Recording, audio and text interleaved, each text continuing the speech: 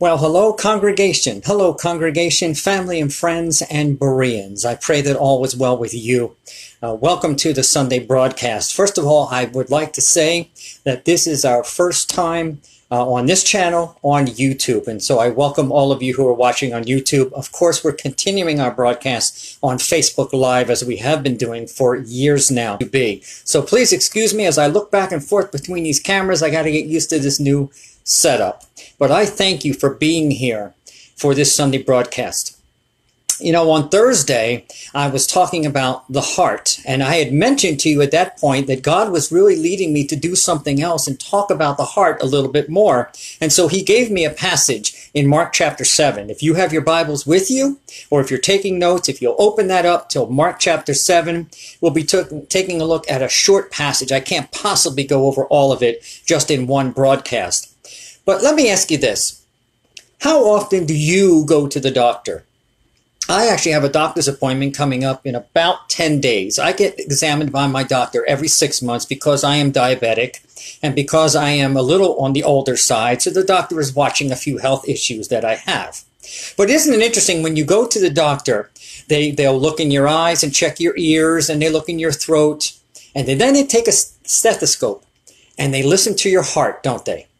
And they listen, and then he listens to my lungs, and then he checks my joints or whatever else that I may be experiencing. He takes my A1C level, which of course, because I'm diabetic, I have to have that done. But it got me to thinking, I hope that you see your doctor on a regular basis. And I realize with the COVID-19, some of the doctors have been closed and some of our appointments may have been backed off a little bit. But I pray that you are seeing doctors on a regular basis to make sure that you are physically healthy. Make sure that you're mentally okay as well. But when is the last time that you had a spiritual checkup? When is the last time you had a spiritual EKG? When is the last time that you actually looked at your heart, the things that are coming out of you, the things that come out of me, and have an honest discussion among ourselves, with each other? Many of you, you know, we talk almost every day. Bereans, we talk all the time, don't we? But when is the last time we actually took stock of our own heart?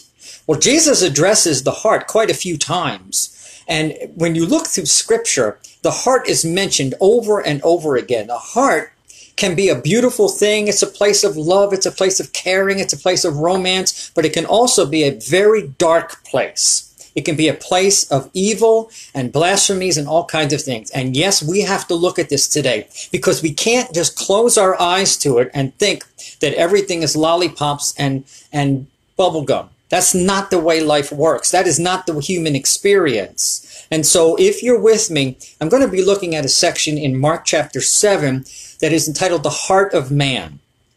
Now, I can only look at a couple of verses here, but as I tell you all the time, you should read the Bible for yourself and study it for yourself. And so what I'm going to do is read verses 14 down through verse 23, and then we're going to just focus on a couple of those verses. Here we go. Mark chapter 7, beginning in verse 14. After he called the crowd to him again, he began saying to them, "Listen to me, all of you, and understand. There is nothing outside the man which can defile him if it goes into him. But the things which proceed out of the man, that's what defiles the man. If anyone has ears to hear, let him hear." When he had left the crowd and entered the house, his disciples questioned him about this parable. And he said to them, "Are you so lacking in understanding also? Do you not understand that whatever goes into the man from the outside cannot defile him? Because it does not go into his heart, but into his stomach, and then is eliminated. Thus he declared all foods clean." And he was saying that which proceeds out of the man, that is what defiles the man. For from within, now listen, for from within, out of the heart of men, proceed evil thoughts, fornications, thefts, murders, adulteries, deeds of coveting, wickedness, as well as deceit, sensuality, envy, slander, pride, and foolishness. All these evil things proceed from within and defile the man. Wow. I could preach on this passage and probably teach on this passage in detail. I can't do that here because this is a sermon. But maybe one day I'll do a Bible teaching just on this passage because there's so much here that Jesus is talking about. He's making the distinction, very briefly, that what we take in is not defilement. What we take in is not sinful. Remember, throughout the Old Testament, particularly in Leviticus 11, we read about a list of foods that are clean and unclean. And even Peter, his disciples, when Jesus was teaching this, Peter was yet to learn, and he would learn in Acts chapter 10, when God brought the sheep down with the various animals on it, he would then learn that there was no such thing as clean and unclean. God had abolished all of that. So everything was suddenly clean and available to eat. Well, here Jesus is saying, whatever you're taking in is not what's defiling you. It's not what's making you unclean. It's what's coming out of you. Okay, now Thursday in my message, I quoted Jeremiah 17 verse 9, and you all know what that says, right, Bereans? You should know this one by heart. The heart is deceitful above all things and desperately wicked. Who can know it? And then verse 10, which I was looking at, said this. God says, I know your heart and I know your mind. So maybe another human being doesn't know your heart, but I know it. God knows everything that's inside of us. Now, let me share this with you, that when Jesus is talking about the heart here, he's not talking about the organ that's pumping. He's not talking about a literal heart. What he is talking about is what is inside of us. Who is Thomas really inside? What is he thinking? What is he feeling? What is bubbling up inside? Not just literally the heart, but the heart meaning the very soul, the very inside of a man, the very inside of who you are. What comes out of your heart, what comes out of your mouth starts way down to the very essence of who we are. And so we may think, and maybe rightfully so sometimes, oh, she has a good heart. He has a good heart. I'm very generous. And we can put all kinds of accolades on us and say, oh, I'm not a murderer. I'm not an adulterer. I have a good heart. I'm a good person. How many times have you either said that yourself or you've heard somebody say, I'm a good person. That's why I'm going to get to heaven, because I'm not an evil person. I've never murdered anyone. I haven't stolen. I'm a good person. That's equating yourself with, I've got a good heart. I'm a good person. God's going to let me into heaven. That's not true. Because Jesus told us, he just gave us a list here. Now, I cannot go over all of the things here, but I'm going to point out a few of them. A few of them that really convicted me, and hopefully that will convict you as well, because we need to be honest with ourselves. We can't just close our eyes and make sure that we're okay physically and mentally and not deal with our spiritual life. Jesus is very serious about what he's talking about here, and so I want us, you and me both, to have a checklist. I want us to look at this. And as we go through this and I make a comment on a few of them, I want you to be honest with yourself as to whether you fall into this category, whether you are suffering with this sin, or whether it's something that you've overcome. Now, there may be some that we go through here, and you may say, no, that doesn't apply to me at all. That's fine. Jesus didn't say that all of these apply to every person. What he said here in verse 23 is all these evil things are what come within and defile the man. He's using that, not a specific man, he's using that mankind, womankind, is what he's talking about here. And so we're going to be honest with ourselves. We need to take a few minutes and look at this checklist. We need to take a few minutes and say, God, yeah, I'm falling down here. Yes, there's something here. And maybe I can give you a few ideas, a few thoughts that maybe you hadn't considered before. So let's go back to what verse 20 says. He says, that which proceeds out of the man, that's what defiles the man. We have to understand what defilement, or what does the word defile mean? It means to be unclean before God. It means to be in a sinful state. It means to not be in a place of righteousness. We are defiled. We're dirty. There's something wrong. And Jesus is saying, if these things are flowing out of you, it's automatically defiling you. And I defy anybody who's watching this, any of you, including myself, to say that we've never done these things on the list. Because I've done them, many of them, not all of them, and you have too. So let's get real, okay? Let's have a spiritual EKG right now. Let's start looking at this. Verse 21. For from within, remember, that's the inside person, out of the heart of men, that's mankind, men, you notice plural, proceed, here we go, evil thoughts. Evil thoughts. Let's talk about that for a minute. Evil thoughts. You can't tell me, and I'm not telling you, that you've never had an evil thought. That you didn't have some kind of hatred against someone, or you had an improper thought. You had an evil thought. The first thing that Jesus mentions before any of the rest of this is our thoughts. Because what we think about very often is what comes out of our mouth. What we think about is very often how we act and what we do. It's what we think about. It's what we focus on. And so the very first thing that Jesus tells us here is the very first thing we have to be careful of if we're doing our spiritual EKG is evil thoughts.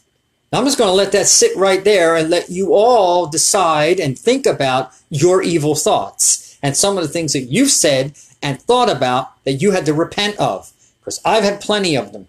36 years as a Christian, I still have evil thoughts. You know why? Because the devil is constantly trying to attack.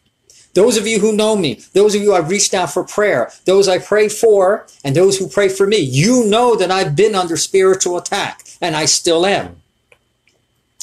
The devil is always trying to put evil thoughts, wicked thoughts in my head, and I've got to constantly push them away. Look at the next thing here. He says evil thoughts, and then he says fornications. Let me tell you, if you are intimate, if you are having sex with someone who is not your legally married wife or husband, and you're being intimate, you are fornicating. Let's just get that right out there.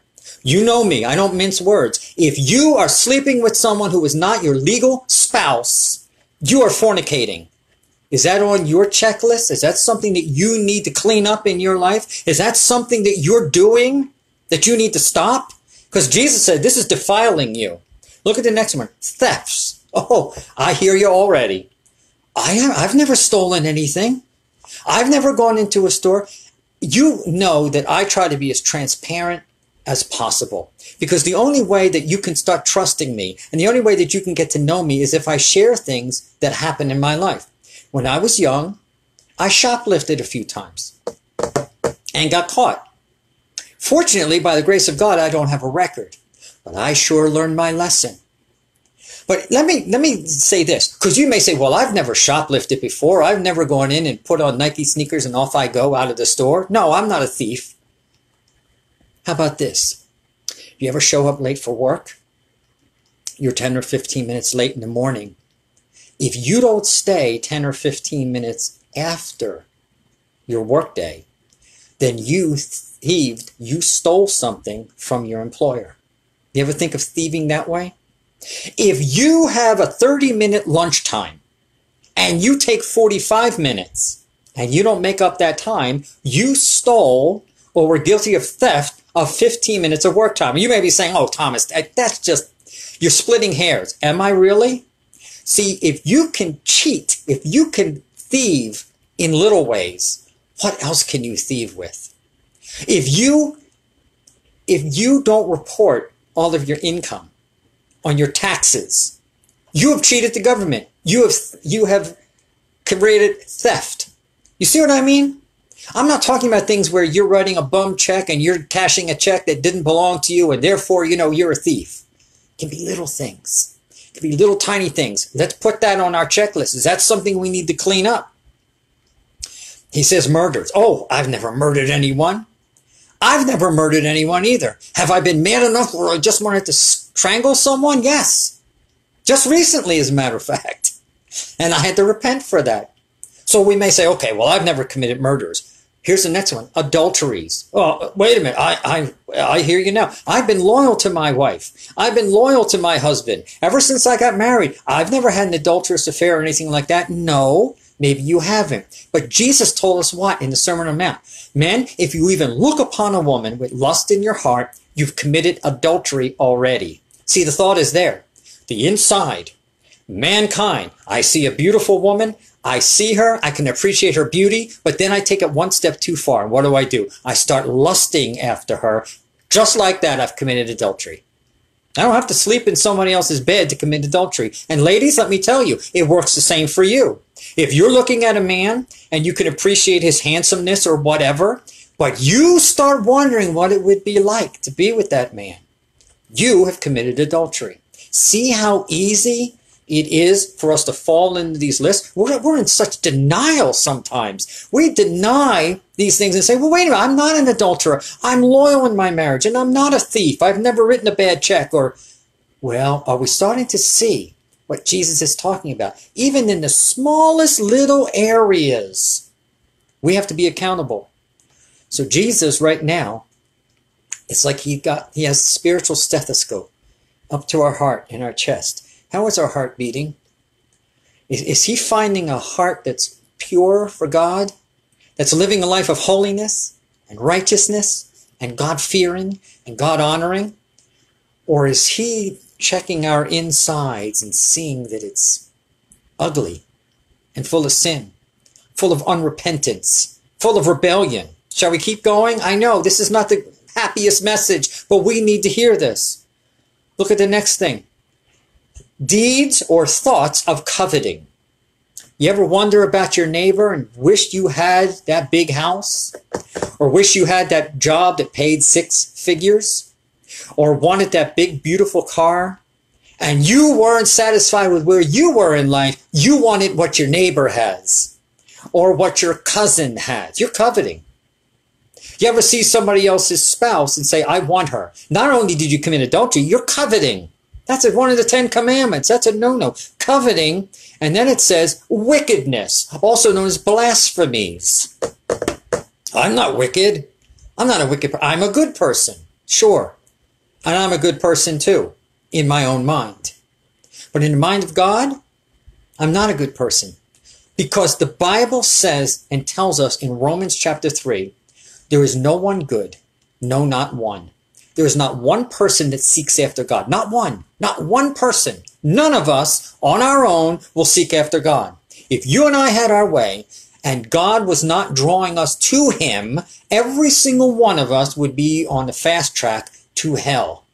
Jesus told us that no one comes to him except the Father draws him. God the Father draws us towards our Lord and Savior, Jesus Christ. If you and I were left on our own, we would be blaspheming. We would be living lives of wickedness. We would not want to repent. We'd want to live however we live. And guess who lives that way? The world. The world who doesn't have Jesus. The world who has rejected the Bible. The world who has rejected Christ as Lord and Savior. They're living however they want. They're often living their, to quote a phrase which is really poor, their best life now. This is not the best life now. Eternity in heaven with Christ is the best life now. Look at the next thing. Not only do we have that, then it says deceit, sensuality, envy, slander. I have envy? Yes, we've all been envious. We've all been envious of somebody else's position, somebody else's spouse. Maybe you have friends that have children. You always wanted children, but God didn't bless you with any. You're envious of those girlfriends that have a family. Maybe you wanted a spouse, and God hasn't seen fit to give you one. And you're envious. You're envious. You can't help it. You say it's a human emotion. Yes, it's a human emotion. We need to temper that. We need to temper that. There's one thing to admire someone. It's another thing to be envious of someone. Because look what else he says here. Not just envious, talks about slander. You ever say something bad about someone that wasn't true? You slandered them. You ever make up a story? Do you ever get involved in gossip? And Jesus talks about that too throughout the Gospels. You ever wonder why Jesus talks about that? We're not supposed to be gossiping. You hear a story about someone. You hear a story, and the next thing you know, you're telling it to someone else. And then they're telling it to someone else. And by the time it gets back around to you, it sounds nothing like the way it started. You participated in gossip, and very often it leads to slander. What you believe about someone turns out that when it comes back around, that person is not the person that you were talking about. You participated in slander. People get sued because they slander others.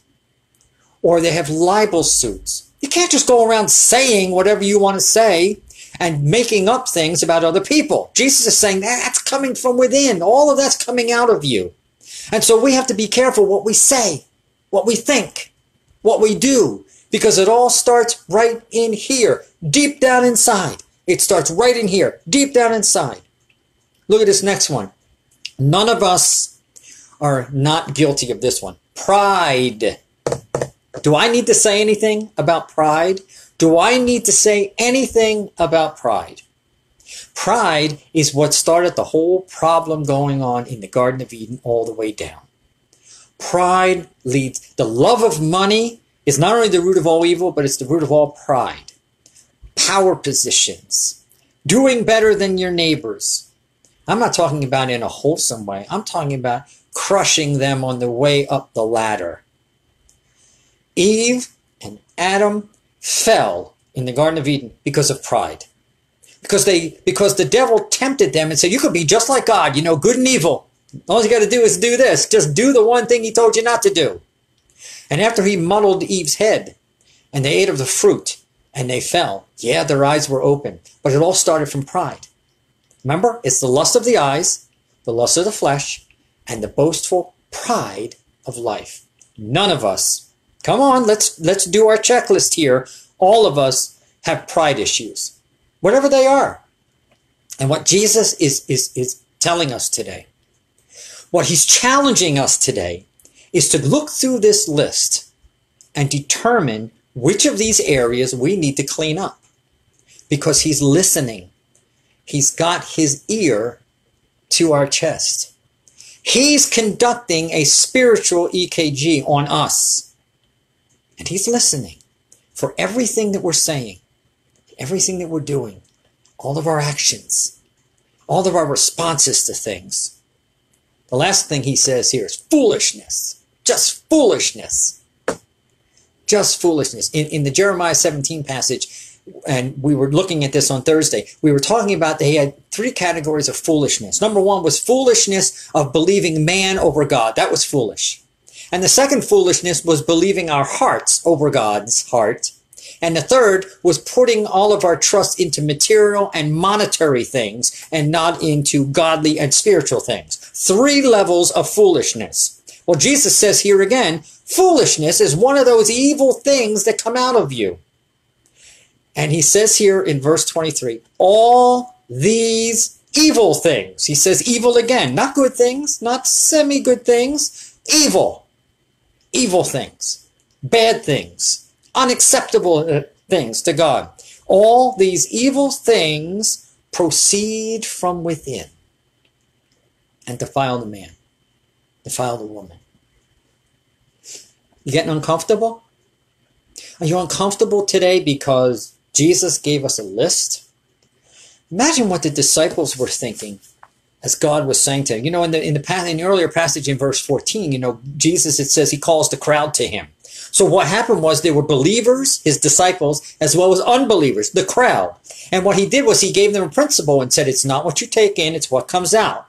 And then Jesus dismisses the crowd, and his disciples pull him aside, as we saw in the passage, and they say, can you please explain this to us? How many times in the Gospels do we see that? Where Jesus will say something, he will teach something, and the apostles, the disciples, don't get it. And they have to go to Jesus privately and say, can you explain to us what it is that you just said? Well, we should be doing the same thing. We should be making sure that whatever Jesus is teaching, that you and I understand it to the very best of our ability. Obviously, we need to count on the Holy Spirit to enlighten us as we continue studying Scripture, as we marry Scripture with Scripture, passage with passage, as we look at all of the passages that talk about the same thing and pull it together and see what it is that God is truly saying to us. The only way to have Bible truth, Bereans, you know that, is to search the Scriptures every day and make sure what you're hearing is true. That's the way it works.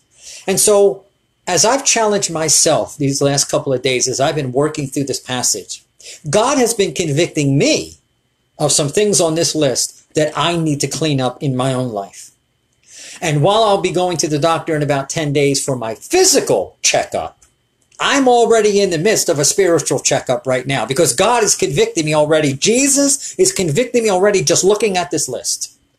And some of the things, you people know what I'm talking about. Some of the events that have happened in the last few weeks have not been the most happy times.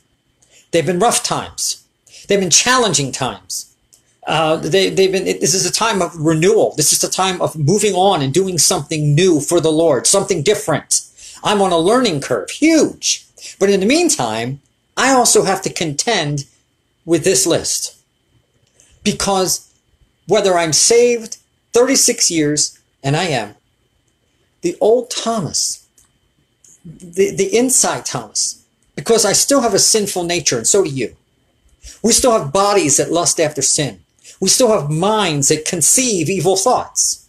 The only thing that is saved right now with us is our souls.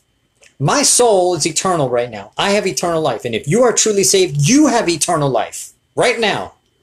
But our bodies continue to age and get old and decay and get sick, and eventually we pass. Our minds continue to deteriorate. Our skills and our overall healthiness and our organs start shutting down. All these things start happening. But the soul lives on forever.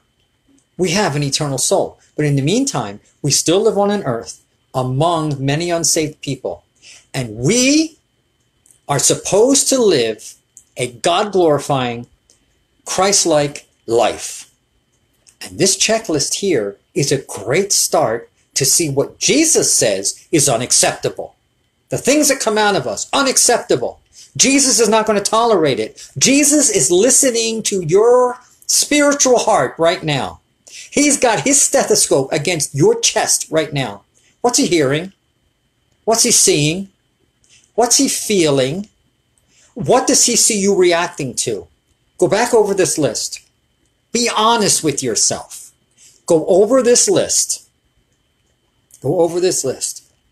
And every single one of them that you have an issue with, that you realize you've fallen into sin, today is the day to repent. Today is the day to come clean before God. Today is the day to confess all this to Jesus and say, Jesus, forgive me for being envious, for being deceitful, for slandering that person, for taking that extra long lunch and I shouldn't have and didn't make up for it.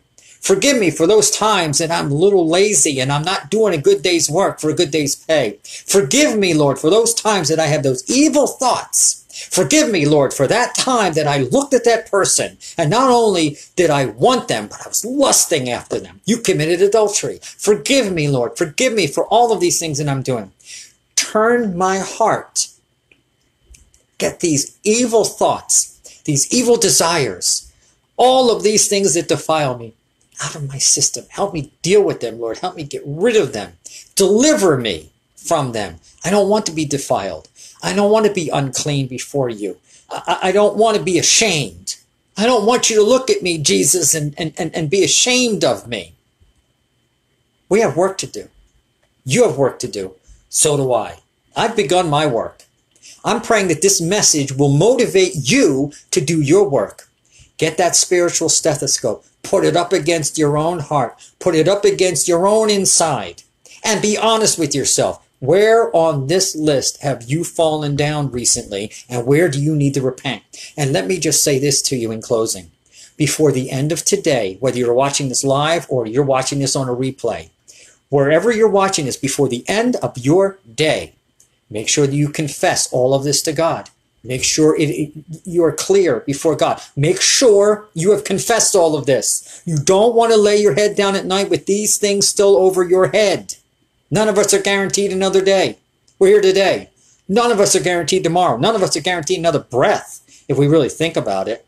We don't know where we're going to be 5 minutes from now, if we're going to still be alive or not.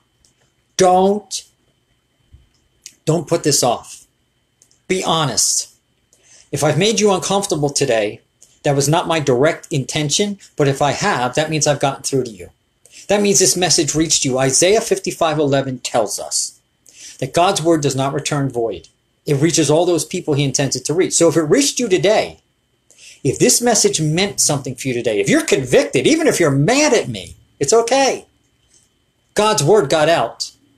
And God's word always reaches those people he intends it to reach.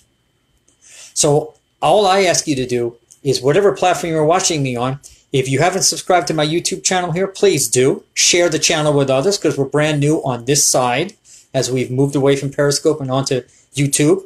Facebook, you can share this message out. You hear me say it all the time because this is the word of God going out. It's not for my glorification. It's not for yours. It's for the word of God going out that will help somebody. Bereans, you all know, you're probably tired of me saying it, but you never know when someone new is tuning in. Acts 17:11 tells us that the Bereans were more noble than all others. They weren't nicer looking. They didn't have more advantages. Here's what they did. If you read about it, the Bible says that they received the word of God from Paul and Silas with all eagerness, with all readiness. They were ready to hear the word, but they didn't stop there because none of us can just stop hearing the word. If you just stop what I've said to you and you heard the word and you say, that's it, and you close your Bible and off you go, no. The Bereans searched the scriptures every day, every day, every day, every day, daily, every day. I can't say it enough. They searched the scriptures to make sure what they were hearing was true. You should do the same thing. I need to do the same thing. Doesn't matter if you listen to me, someone on Christian television, you hear someone on Christian radio, the internet somewhere, anywhere on social media, and there's a ton of people out here preaching and teaching. Doesn't matter if you're reading the latest bestseller from your favorite author. You must study the scriptures for yourself and make sure what you're hearing is true. Because honestly, there's a lot of things being taught and preached that aren't true. Not true at all. You don't want to get caught up in false teaching. You don't want to get caught up under a false prophet. Be a diligent Berean. And lastly, I thank all of you who have been praying for me. Many of you I talk to on a regular basis, whether it's over on Twitter, here on Facebook, wherever we talk, direct message, messenger, wherever we're talking, we talk a lot, don't we? And I want you to know, I want you to hear it right from me because I say it to you when I type it in. But I want you to know that I truly appreciate every single prayer that you pray for me and for this ministry. We are at a crossroads right now. We are at a point where there is zero income right now. Zero. This is a walk of faith. This always has been. There was a salary coming in. Those of you who know the story, there is zero right now. That's not your burden. But it's something I know God can fix. But thank you for praying for me in this ministry. Please pray that I stay unwavering on the front lines. I'm a guy who gets a little loud. I'm from Philly. Okay? We get loud. We say what's on our mind. I want to be the kind of preacher that stays on the front line. No quit, no backup, no retreat. I'm not going away. Satan can do whatever he wants to do because the God that lives within me, the Holy Spirit, is greater than him who is in the world, and that's Satan. Satan is already defeated, but boy, he can sure make things awfully difficult. And right now, this ministry is going through a transition right now. Not just with changing platforms here, but we have some other things that are happening that hopefully you'll be excited about that I know as we're on a learning curve here, we're going to be sharing that with you. So please keep the prayers coming. Lastly,